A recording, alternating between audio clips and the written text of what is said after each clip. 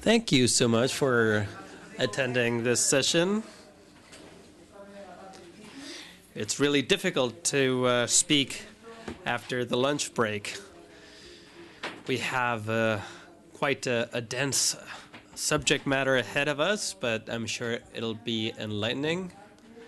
As I already mentioned this morning, the second part of the workshop will be devoted to export data to perform the SWMM and assess all the information. We need to know how the storm water movement manager, how it works, the SWMM. We will be repeating the methodology we covered this morning. Ahead of us, there's an hour and a half to 2 hours of theory on the mathematical model. Once we know how it actually works, we will be able to manage gvSIG data better.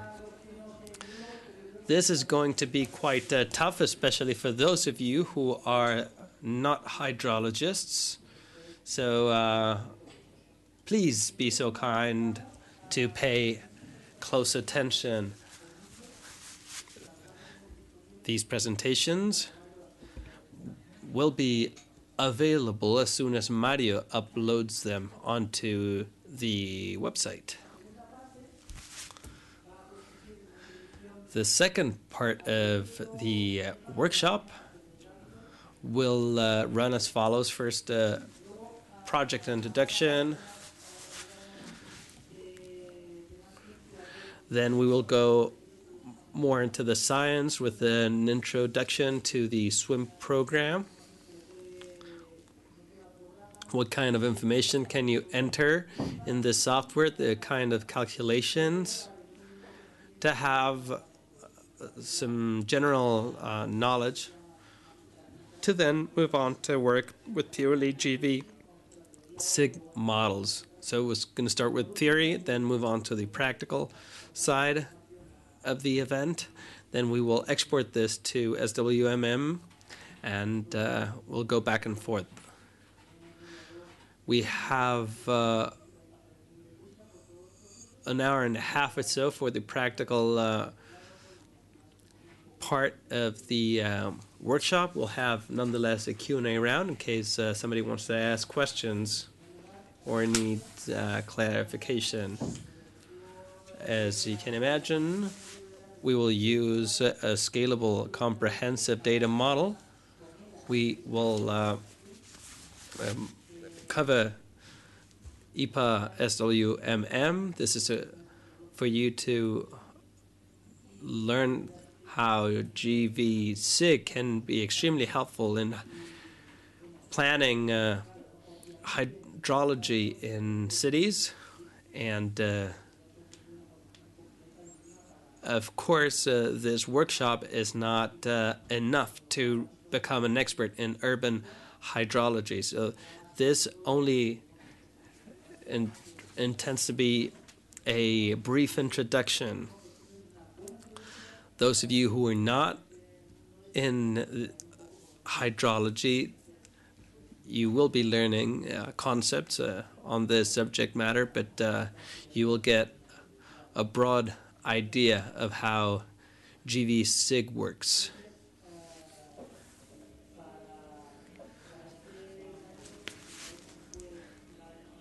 We will be using sextant and topology extensions plus INP-COM.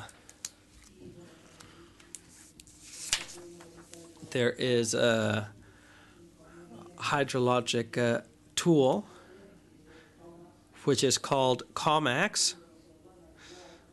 It's not urban. It's not for an urban purpose, but for rural hydrology purpose. So it's excellent. This tool was presented last year in this same conference in the previous edition. this morning we produced a network. Now we're going to add to it to perform hydraulics and hydrology analysis and assessments.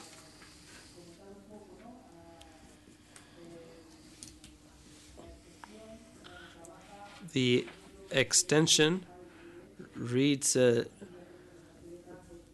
SWMM file and DBS. We also have PostgreSQL. We have to be able to export to DBF appropriately. And in a relational database environment, this provides greater power.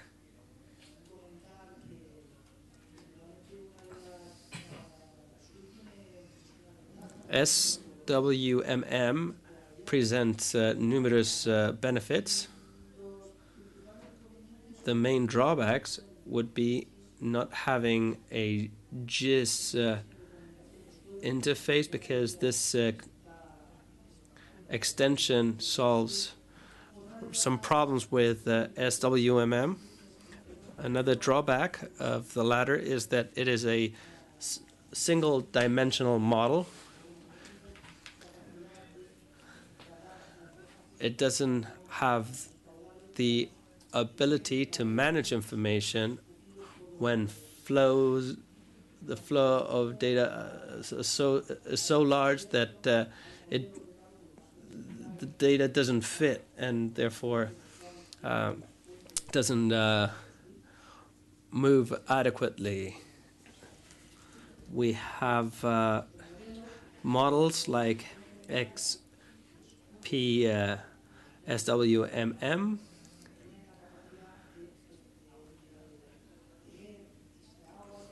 So when the data does not fit the pipes, then when there's too much water for the pipes available, this water runs superficially. So we have two levels: surface water and groundwater. So we also have dual flow. So there's a flow below our network and a flow above when both systems interact, both surface water and groundwater systems. So this is the main drawback of SWMM. Nonetheless, it's still very useful, because the analysis is perfectly useful when there is no overflow, and when part of the flow is expelled by the system, we can see in a map where there is an overflow, and SWMM will continue to be an appropriate tool, because it will not only manage the inflow adequately, but it will identify where there is an overflow. So in the future, we need to improve the software, but much has already been done. We've already mentioned this extension here, the INP-COM, but for networks sorted by topology, the extension is appropriate, because gvSIG connects with some US software with the same communication using INP. Since they're developers and IT people, SWMM is developed in C, and the gvSIG is in Java, so the best thing would be working through INP files or through scripts. We can use non-INP files, but this is more of internal design.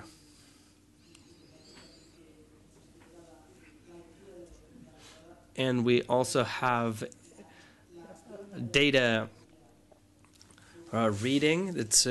There's a beta version currently, and the idea is for this to be automated in short.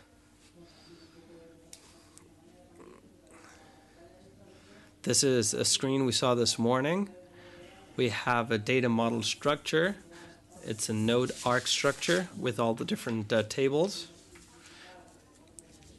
In the zip file, we could simplify using nodes, arcs, arcdat, arcest, and we include the mathematical model. Hence, we have two more layers, and we have two node-related tables.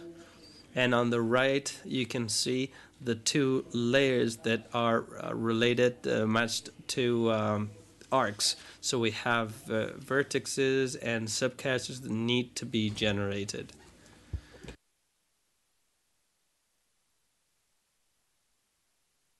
Furthermore, we may use different rasters to give us information to perform an adequate analysis, like a digital elevation model, climate model, and what have you. And then we have other tables like swim parameters, like rainfall,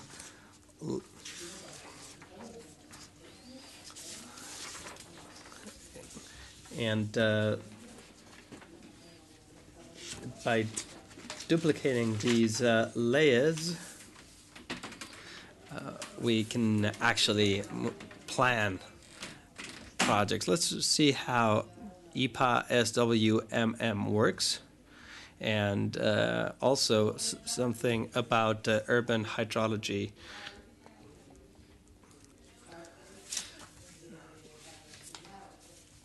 To design a sewers drainage network, you need to bear in mind the infrastructure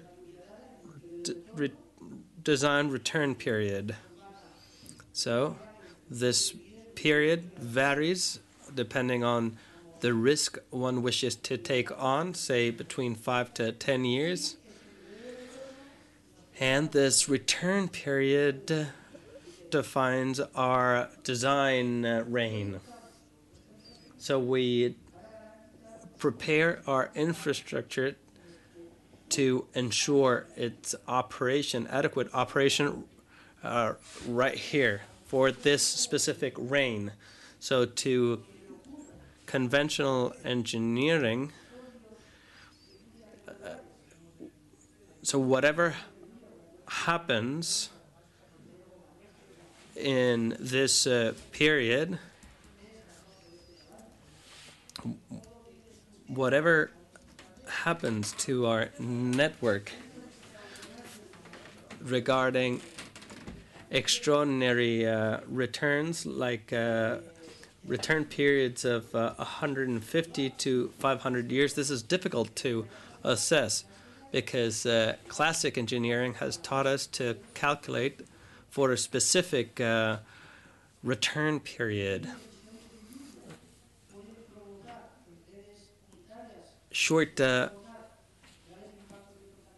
periods of rain can give way to pollution because there has to be a discharge through spillways,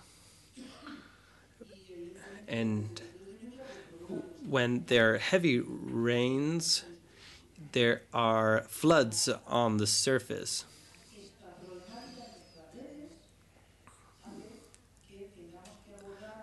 This problem requires assessing infrastructures in a more complex way and bearing in mind numerous factors. Also, we need a mathematical model to analyze what happens to our infrastructure as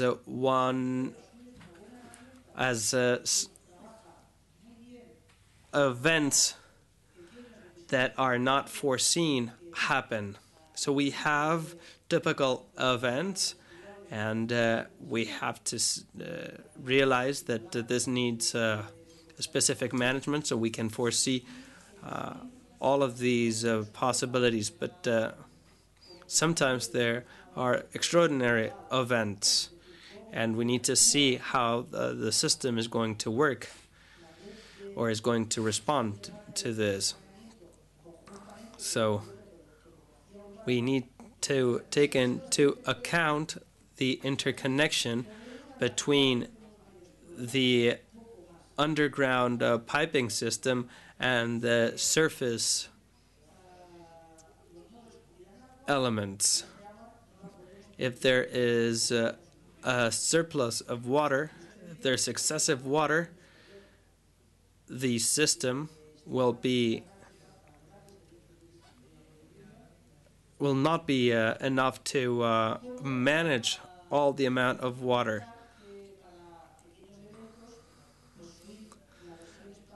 There's a Spanish version of SWMM which allows for some analysis. This was translated by the Polytechnic University of Valencia. It's there in your handout. The last version, which would be 5.0, it includes further functionalities to deal with this side of the graph I'm pointing out, because in the US they include treatment in network nodes to treat flows online, and it has low impact developments, i.e. scenarios in specific basins where you can decrease runoff, and this makes pollution drop, and these problems are being addressed through calculation methodology. The Spanish version, again, is not the latest, and the last version is appropriate for both small and big events, and we need tools to minimize the impact of both. And if we look at the software itself, we have the methodology here. First, we will have a design rain. This will be transformed to a runoff flow. This will enter our network and will pass through it, and it will be discharged at an end node. So let's zoom in. We have this design rain. It can have different shapes. There are different possibilities, synthetic rains, but it's better to use real data, data from the rainfall, real rainfall. We will have to design the rain if we don't have rainfall data. I we can use a software that is downloadable online, and depending on the duration of the rainfall, it uses alternating blocks. I'll explain this later. And then the transformation rain runoff, it depends on the surface area of the basin, the infiltration model, and climate parameters. Once the flow is in our network, if we have the data, we need to take into account the dry water flow and modeling the behavior of nodes and arcs and possible interaction with groundwater. This is a parameter that the model allows assessing, but we need information on the substrate, and I haven't seen network models that includes the interaction with groundwater because of the difficulty in working around these data. And finally, we have the discharge to the network with different types of discharges. So these are the work hypotheses. The software allows for Unitarian rainfall and waste networks. So unitary would be one single network for everything. The software manages quantity and the quality of water. It's not an erosion sediment transportation model. There are other open source models to that aim. So this is not the case. This does not transport sediments, waste. Also, when assessing the amount, the quantity of water in our network, we are going to incur in suppositions and simplifications, and the result is going to be the sum of numerous variables, and this always needs to be questioned. When it comes to water quality, the data that we need to perform a water quality assessment is going to be even more complex, and we are going to need to use even more assumptions. So this is going to be very difficult, very complex, unless we can take real data and collate them with pollution data. So the software manages amount and quality, or quantity and quality, but as regards quality, we need to know about pollutants, the land use on surface, the different elements transported in water. Unless we have all this information, it's very difficult to know. In the U.S., we see the type of pollutants in the land and how they are transported. These work in the U.S., but they have not been reproduced in Spain, and those who have conducted the same studies in Spain, they haven't really managed to use this information well. So we don't have that information available generally. And finally, the risk management model to be used will be a 1D model. It's a model whereby our network works underground, and if there is a node that is in charge, the water is expelled.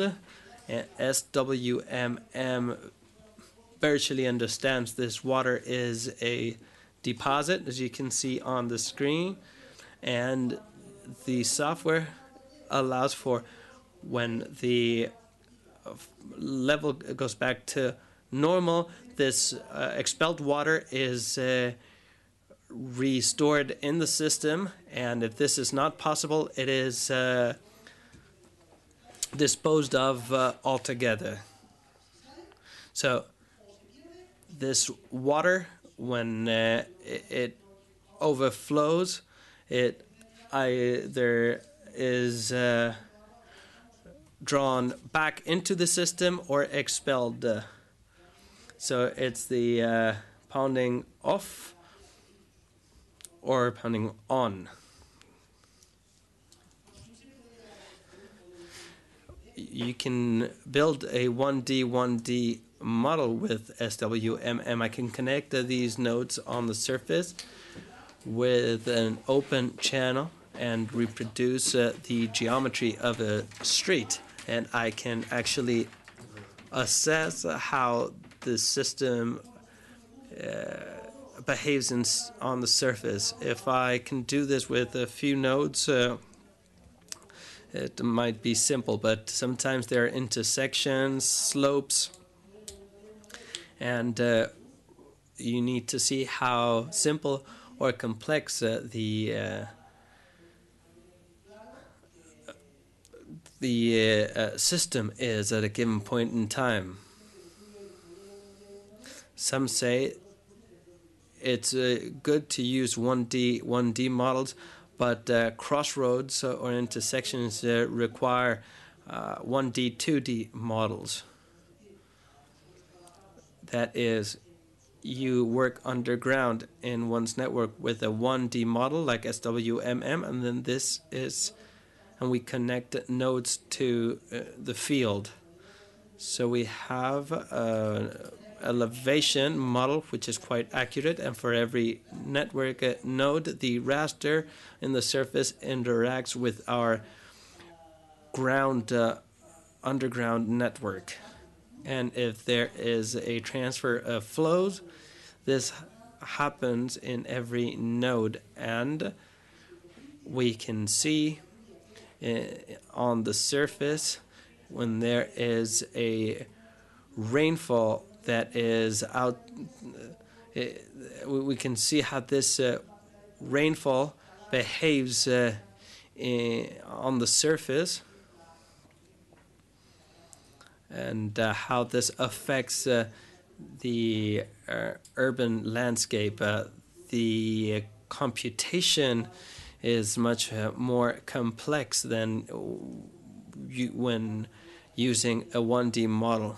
And some say that it's interesting to work with a 1D model in one's network and then implement a 2D model in specific areas where we want to know how a specific area reacts to extraordinary phenomena.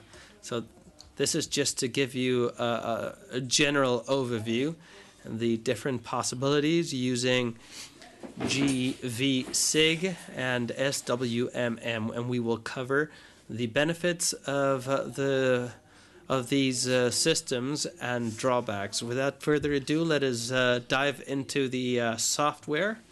Let me simply mention that the main features include, number one, it's an open source code, hence the Polytechnic University of Valencia has translated this software into Spanish. So, being open source,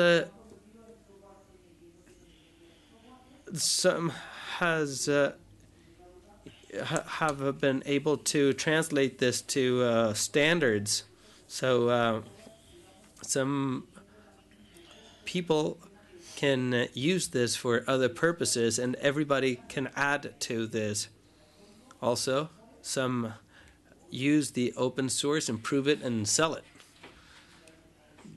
There are some softwares that run on SWMM but have been improved with advanced functionalities and are then sold in the market.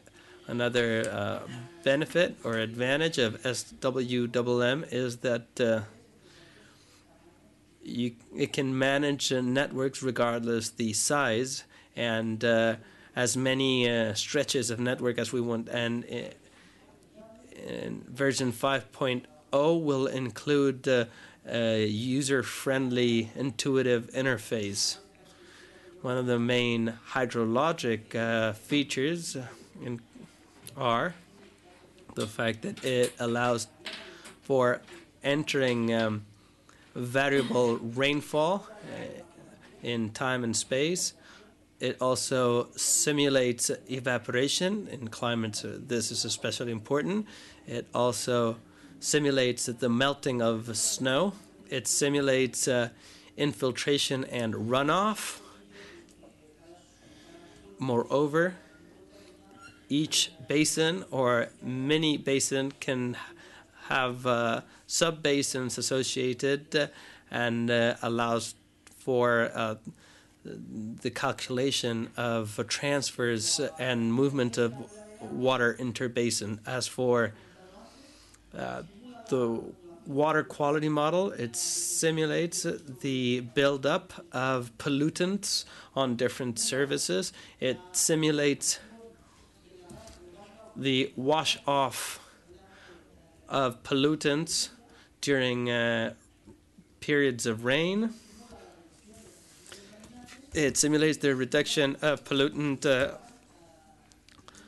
buildup and how these are scattered and propagated in the network. And then version 5.022 includes treatment functions defined by the user. This is regards water quality. As regards quantity of water, amount of water, this allows for endless cross-sectional sections for ducts and pipes. So you can always custom this. In open sections, you can model any section. Moreover, SWMM allows for modeling pumps, spillways, deposits, and we can establish control rules. So we can define pumping in a given point in time, and this pump works on the basis of some very simple use rules. We have some space, some time variables or parameters. It allows for the inclusion of dry water flows, and it allows for three types of calculations: the non-permanent, simplified non-permanent, and the capacity for calculations with complete Saint-Venant equations, which makes this tool very powerful for all sorts of networks, including meshes. So with these functions, the program will allow us to design the components of a sewage network with the study in detail of all its basin. We will be able to control the discharge when we have periods of rain for unitary waters. We will also be able to assess the best management practice in low import development, that is to say, good practices for the management and low impact development. These functions are present in the last version of SWMM. Right now, with the current version, well, we are not able to do it, but these are the trends, and we hope that one day we will be able to update the translation, and we will be able to integrate those functions in the version that we are using, and they belong to the most sophisticated sanitary engineering, and we'll be able to custom any object that we include in our system. What are the limits? Well, we've been talking about that before, but we have here a summary. what are the limits of that software. So we cannot use it for non-urban big spaces, big basin. We have other models, other hydrological models. It is not modeling the erosion and the sediment transport. So from time to time, some problems are due to sediment transport, and engineering cannot detect them as such, and this is why the analysis are not of a good quality. So we have also, it can be due to problems of urban engineering or sediment transport. So it's important to know, especially in some areas, some rural areas, it is not simulating the propagation of a polluting agent. So once we have reduced the polluting agent, well, then, well, we cannot assess what is the situation in the different rivers. There are other models that will be able to model, to control this polluting agent. We don't have any GIS function nor any interface. We have solved it with with an extension that I'm going to present afterwards. And right now, it is not possible to have a dual model, 1D, 2D. So right now, we don't know what to do with the surplus water in the nodes. And it's also an analysis tool. It's not an automatic design tool. So according to the data that we have introduced, we can run the model, we can reach some conclusion that we can analyze, and then we can have a diagnosis. But it's not an automatic design tool. I repeat it. What are the principles of the software? It is a three-layer software. We have the rainfall distributed in time and space. Then we have the transformation of rain in runoff. In this runoff, SWMM is working with cinematic waves. It is a model that's working quite well for the runoff models. And then we have the network transit working with three different calculation options that the user can choose: the permanent system, the cinematic wave, or dynamic wave.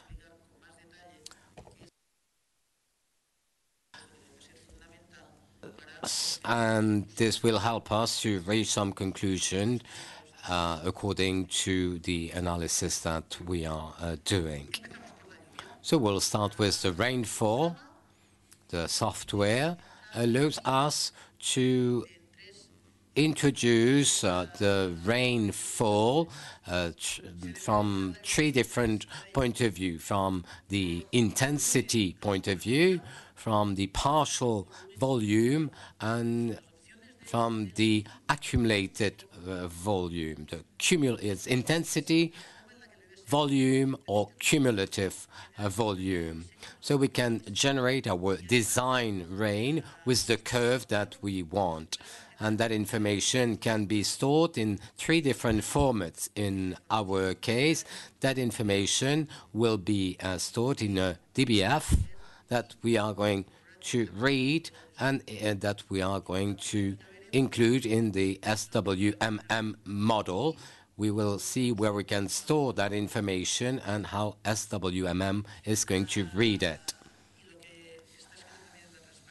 On the slide, you can also read that the rains can be design rain or real rain.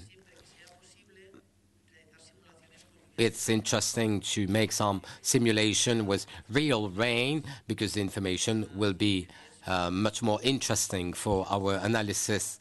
And when it's not possible, then we can go to design rain.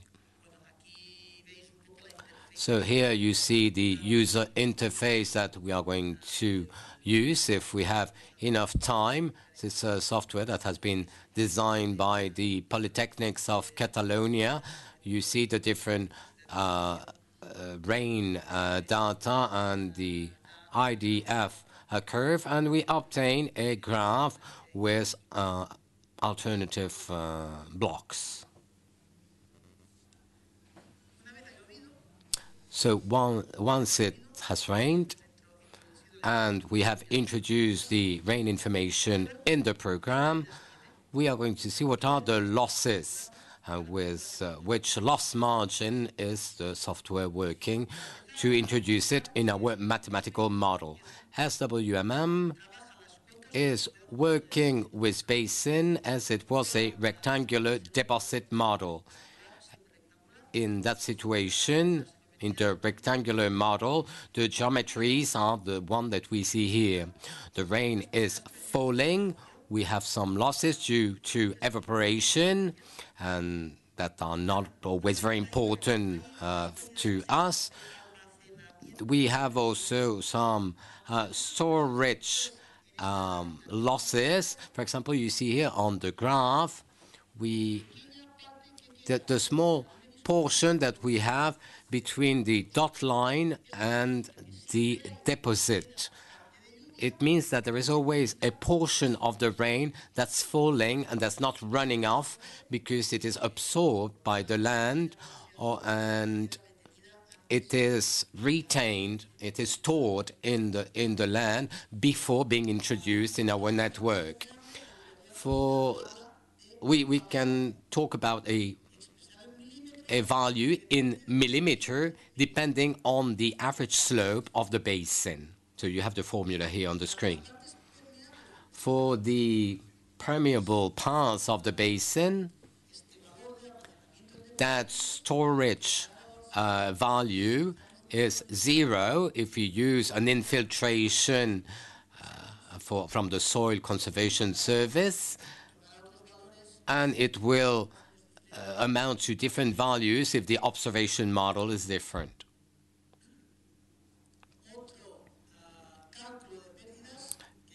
We have also to know the infiltration due to the losses due to infiltration.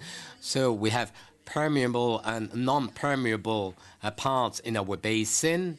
In the permeable part, we have that phenomenon of infiltration.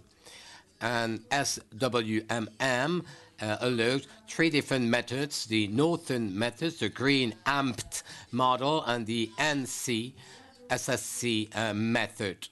Because of all that information, in practice, we are using the second and third method that we can always use because the information required by those 2 methods are very easy to get because we only have to use the geology and the soil characteristics and slope average.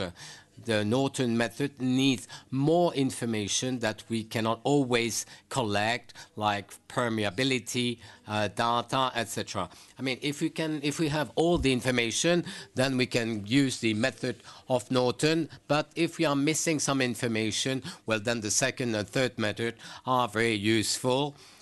For example, soil use, slope map, and geologic map will allow us to make some analysis on the different curves.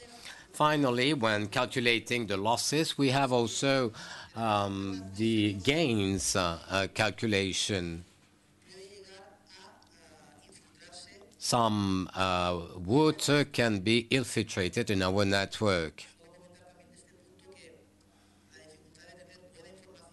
It is very difficult to get good infiltration information and to know exactly what are the deficiencies, the drawbacks of our network. We have to explain it. We have to know exactly what is happening, but it's difficult to have trustworthy information about that infiltration percentage in our network. So to give you a bit more details, when calculating the losses and the infiltration, the Norton method, the Horton method is working with an infiltration level depending on the slope inclination, but we're not going to talk about that. We have the green apt model with behaving more or less the same. It is referring to the hydraulic conductivity, and well, we don't need a lot of information about that. So, well, if we don't have enough data, well, we don't need to work with this method, and we should use another method. Well, it's a method that is working with only 3 parameters: the soil use map, the slope map, and the geological map. The Soil Conservation Service only works with 2 maps: the soil use map and the geological map.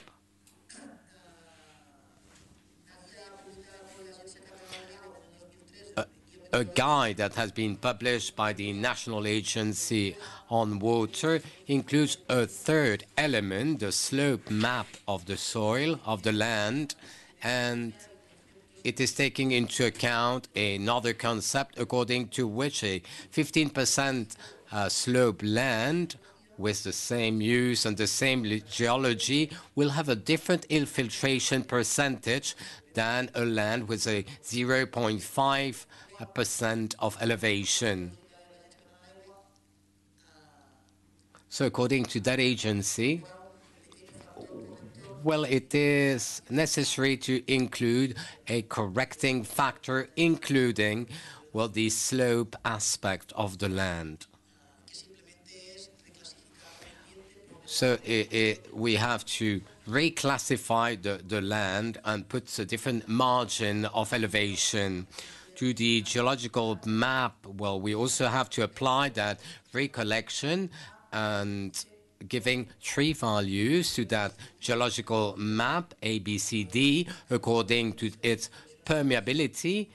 Those values have been designed by the Soil Conservation Service. So each land will have this A, B, C, or D classification, and the soil use map will be provided by the National Soil Institute, and we will have to reclassify to that parameters to obtain the values for our calculation. So, but to calculate the infiltration of the permeable areas is possible. If we have those 3 layers, we can do it without any problem. In practice, obviously, we are going to do this calculation very quickly. We are going to study those 3 layers, and we are going to see what is its impact on the raster, showing the infiltration values.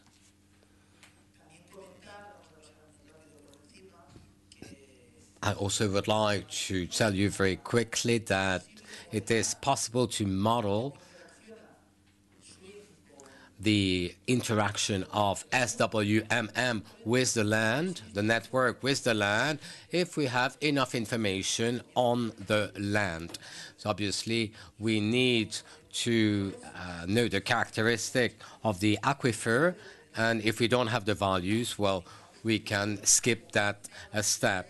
When we have a problem of infiltration, it might be useful to do this study and to invest some financial resources to get the characteristics of the aquifer and of the land, and to model that behavior on the basis of the parameters given by SWMM. But in the majority of the cases, we won't get the information required.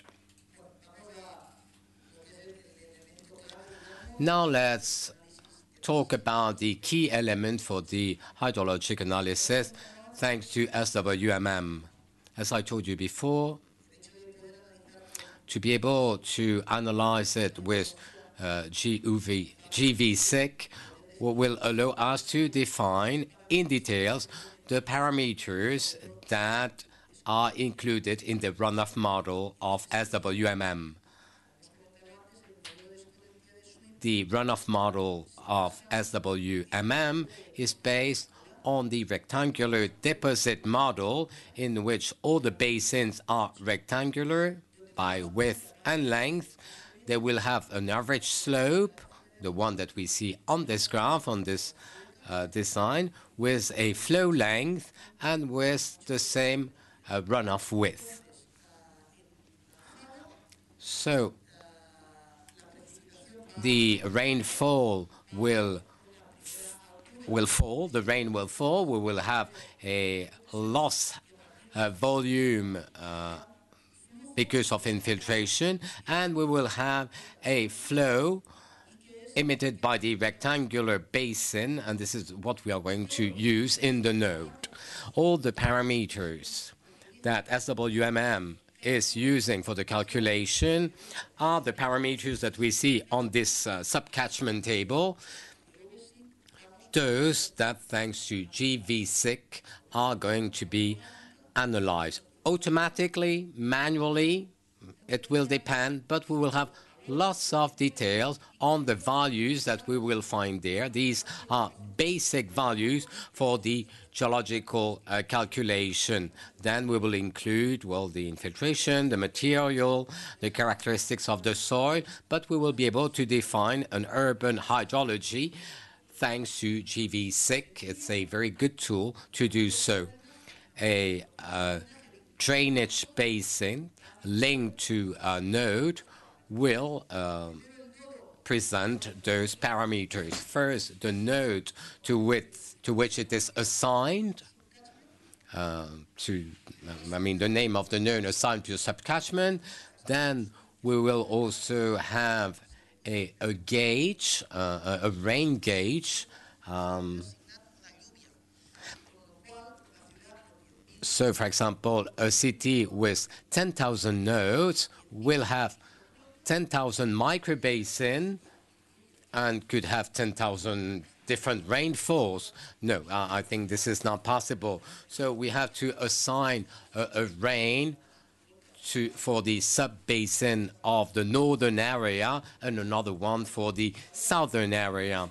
The identifier of the rain gauge allow us, well, to assign a rain to each subcatchment. Then we have the micro basin area. It will be very easy to do thanks to gvSIG. We just have to introduce the information of the rain related to the micro basin. Then we have the percentage of imperviousness of subcatchment.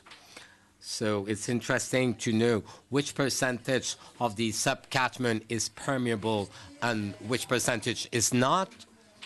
So we have no right methodology. We will need to do a picture of the situation. I don't know if we have teledetection analysis method to allow us to identify, thanks to the texture, the permeable and non-permeable areas. I've done it by hand, and I analyze the picture, and I can define which area is permeable and which one is not. Normally, we have a 90% of permeability in the urban region, in the urban areas.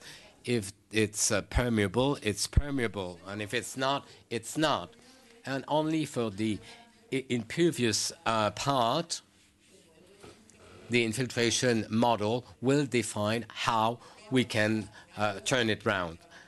So it is the most difficult parameters to analyze, but if we are working with a GIS and if we have a raster, well, obviously it allows us to get quite close to the reality. We also need a width value of the subcatchment. We also need an average subcatchment slope. And one more time, gvSIG will help us very much. It will produce a digital elevation model. It will produce a slope map. And with the statistic tool, we will be able to determine the average slope data.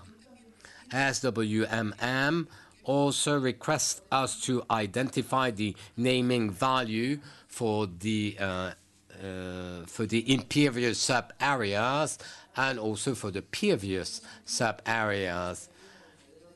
As you see in the calculation model, rainfall are falling, but then the rains, the water is circulated through the subcatchment area before going back to the surface. So all these parameters are helping the programs to know the speed with which the water is expelled by the subcatchment and infiltrated in our network. For pervious sub-areas like concrete or any other materials, and for impervious, well, it will depend on other factors. So we have been talking about the no depression storage and the depression storage for impervious and pervious sub-areas. We are going to work with the number of curve of the Soil Conservation Service. And finally, we can talk again about the percent of impervious area with no depression storage, with zero depression storage, and also the flow value. That parameter depends on the fact that as we have a pervious sub-areas and impervious sub-areas, we will be able to define if the flow is going from one to the other or contrary, or if the water is expelled independently. And finally, the length of the curve, so the width by length should equal the surface. Well, and it's a bit intense, but we have to see this before going to start the practical part.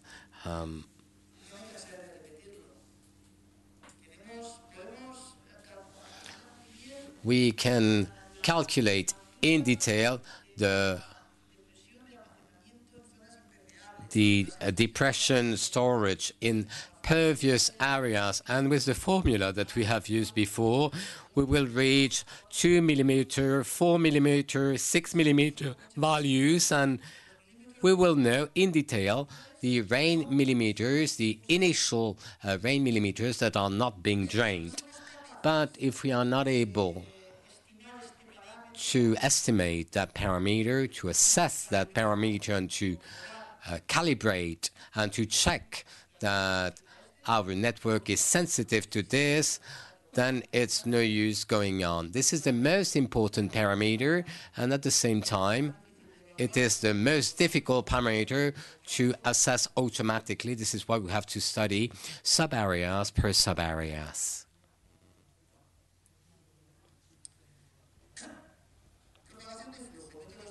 Flow propagation. We are going to see now the calculation method. So we are going to use those models when we will tell gvSIG to calculate one way or another. We have to know exactly what are the parameters that the system will have to use, will have to need, well, to use one calculation method or another. So before being practical, we still need to study this. So we are going to see a bit what are the three calculation model with which EPA SWMM is working. We have the steady flow. So it is steady. It means that there's no time imbalance according to the evolution of the network, of the rain, of the flows.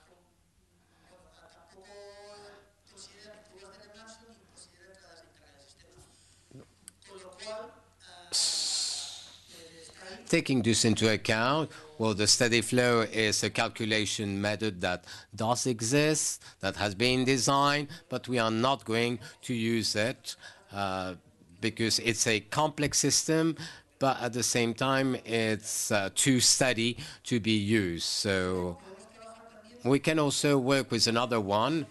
It's a non-steady model. It's the kinematic wave flow.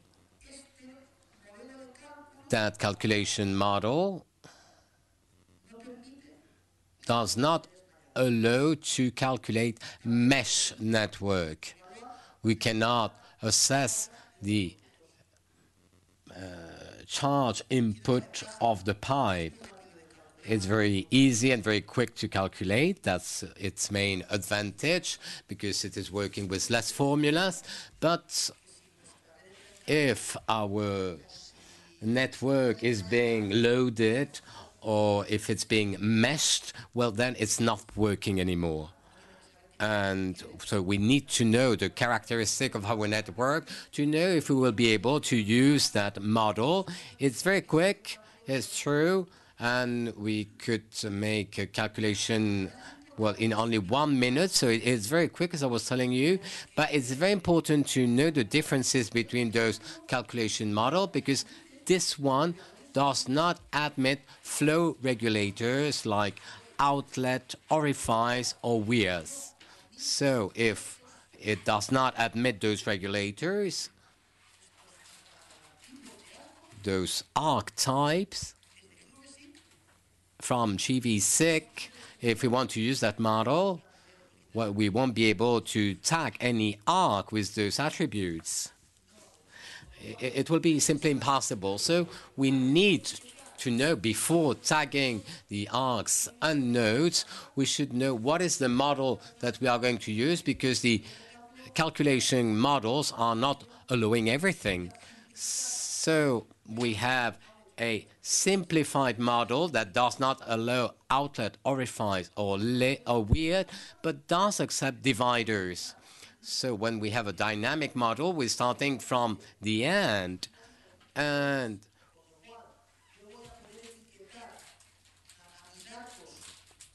we can also use the dynamic wave flow. They do allow, well, all these regulators, but dynamic does not allow dividers. So I'm not going to tag the nodes with dividers. I really have to take this into account when choosing my calculation model. So to tag, I need to know what I'm going to calculate, and to know what I should calculate, I should know the advantages and the inconvenience. The dynamic wave flow is resolving the equation taking into account friction, pressure, and other values. And I can have water flow in one direction or in the reverse direction in this equation.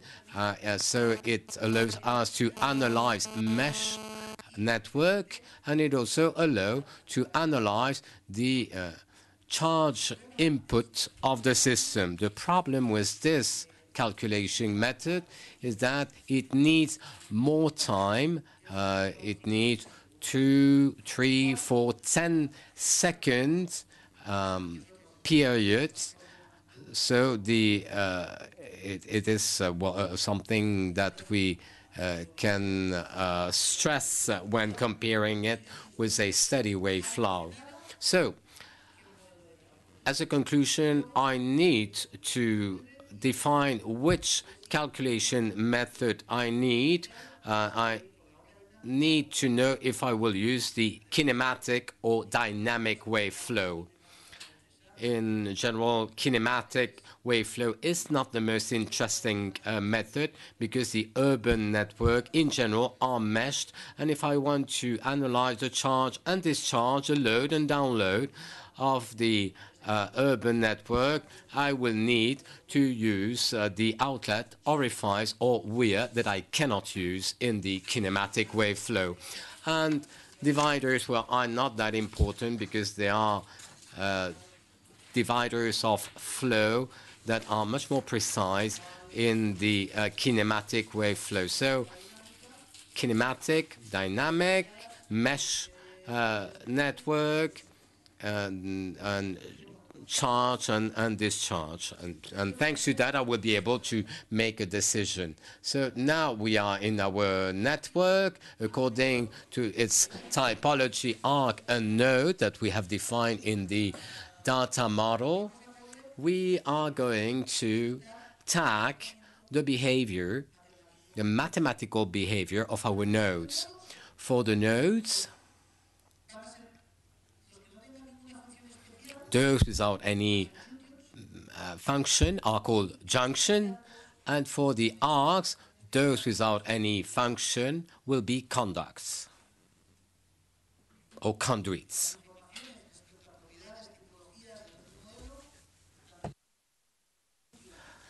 So the junction or conduct models can be found in the documentation that you have received. All the other elements of the network will be classified according to the values that we design. So we have all the nodes, or junction, and the arcs or conducts. And we also have to take into account the discharge point that is one of those nodes. And there are also other elements that might sophisticate a bit more the system, but in general, we will only have junction for nodes and conducts for arcs. But we have to know what are the exact elements of our network and how they operate. The flow regulators that we are using for SWMM can be classified under 3 types. So we have all the regulators are arc geometry based. So, for example, a weir,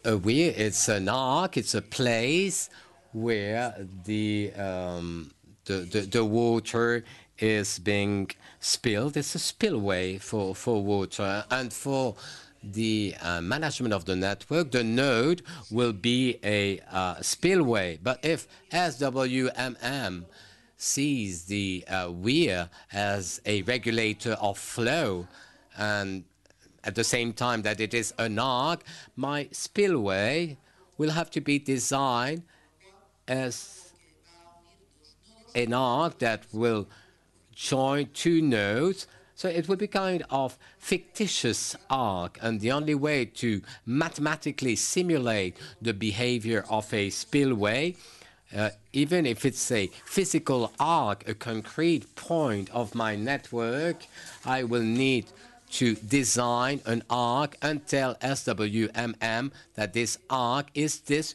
flow regulator. And we can say exactly the same for orifice. It's another flow regulator. And for outlet, well, it's another regulator, another flow regulator.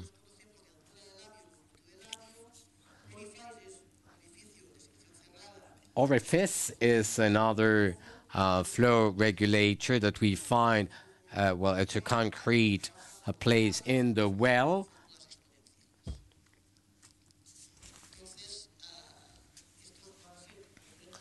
So we have here a catalog of flow regulators that we are not going to study later on, but I just wanted you to name that so that you know at least that they exist. We have other elements in the network like the pumping station, arc geometry. Even if pumping is an inspection chamber with a pump, but the pump is an arc from one node to another. It's also a flow regulator, so we will emulate it as an arc. And we also have deposit. These are water deposits in nodes. And we have also flow dividers. There are nodes that are able to divide water into different flows. And as I told you before, it's only worth for a kinematic wave flow.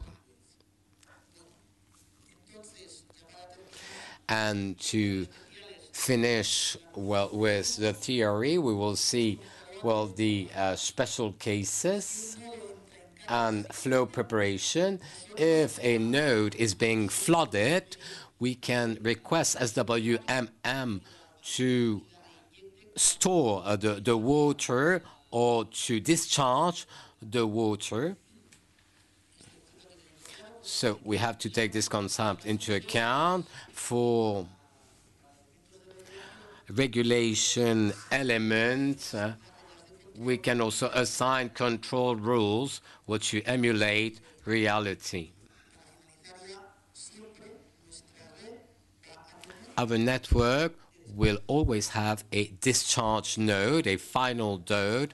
Well, we will discharge against other existing network, other water mean, water environment against the river. SWMM will allow to model different discharge types. For example, in a coast city where we can decide the height of the sea level.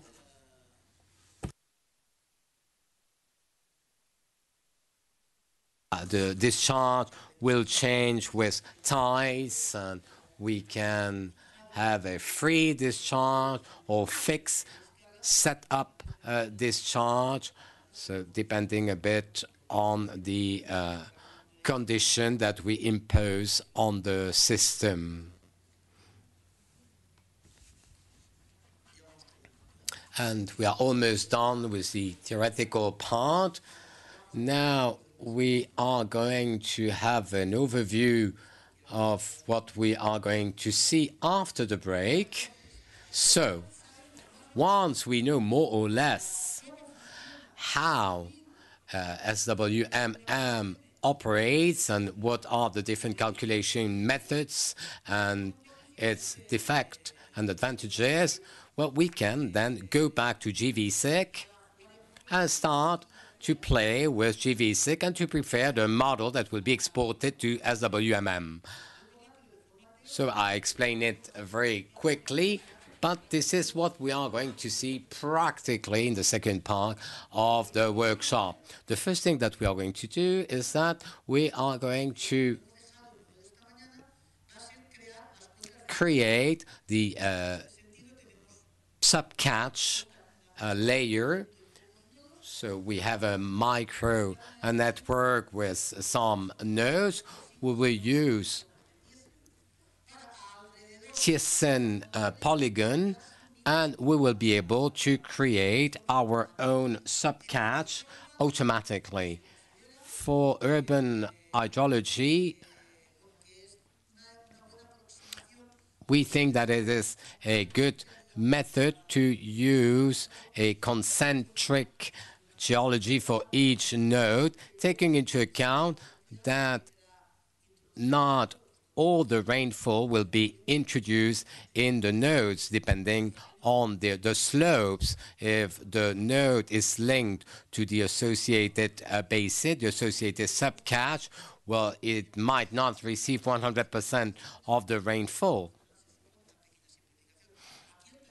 So the workshop will be like this. In just 1 second, well, we will be able to design all the drain subcatches, and obviously you are free to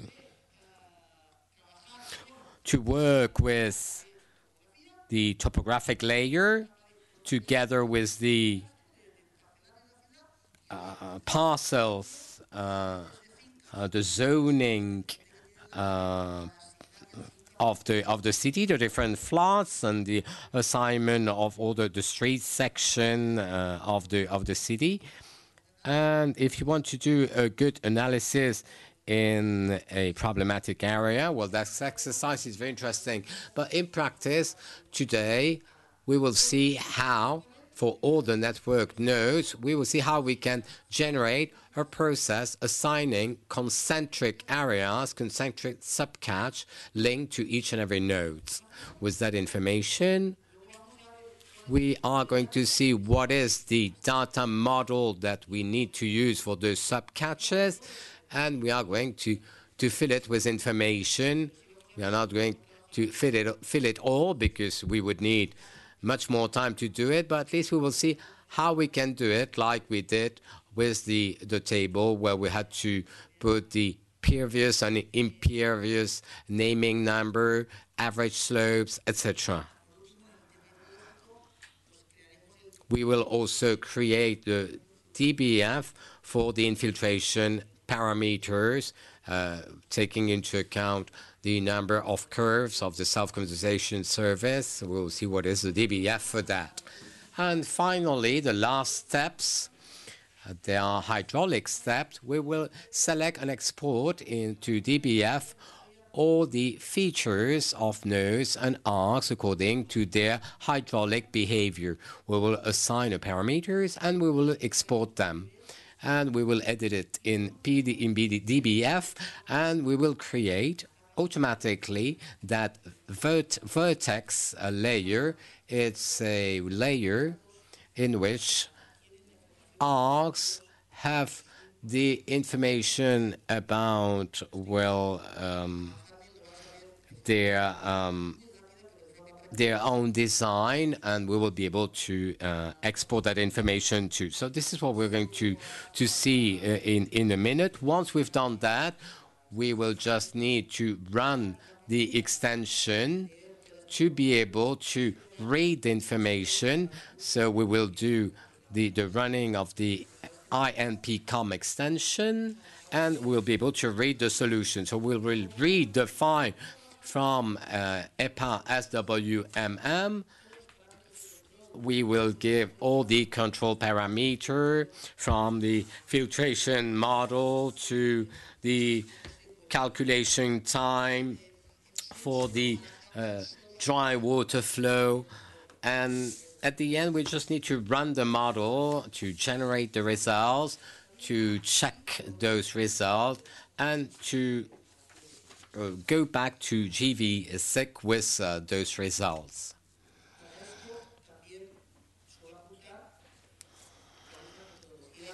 And it will be important to define what is the methodology that we are going to follow. These are very useful tools for a good analysis, but as I said at the beginning, this is not an urban hydrology training course. The good engineer guide is full of information to design those models. This is not what we are going to do here. So we need to analyze the results, and we need to analyze the result file and analyze some objects, some elements to see how they have been behaving under the rain, and to make sure that the network is consistent with our expectation.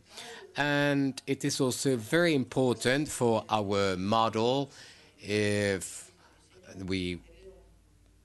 when analyzing that model, to see a bit what is the sensitivity reaction. So we need the assumption of sensitivity. We need to see what are the critical assumption and what are, and we need to boot the model in order to see how it is behaving according to the different assumption. Obviously, it will have a different behavior with design rain or with real rain. It's very important when designing the result. So we need to analyze the sensitivity of the model. If I change one or several parameters, it might have an impact on the result. And finally, the calibration and validation of the model. After the three first steps and after our engineering task, we can draw some conclusion of the analysis. And in urban network, we have to make sure that all these results are true, that they are trustworthy. This is why we need to calibrate them. We need to validate them together with real data. In cities like Barcelona, they know it very well. The city is full of rain gouges, so we can say that their hydrologic model is permanently calibrated, is continuously calibrated, and they can, well, calibrate, well, all the pipes and all the system and all the models, well, immediately. And in the neural network, well, they learn immediately from the result. It's a very dynamic system. And as I have a good mathematical model, I have good and trustworthy information from the behavior. I step back and I adjust all the parameters in accordance. After the break, we will show you some hints of that system. And to conclude with that first theoretical chapter, we will see how we can go back to gvSIG with our RPT file. And we will also be able to tag the features.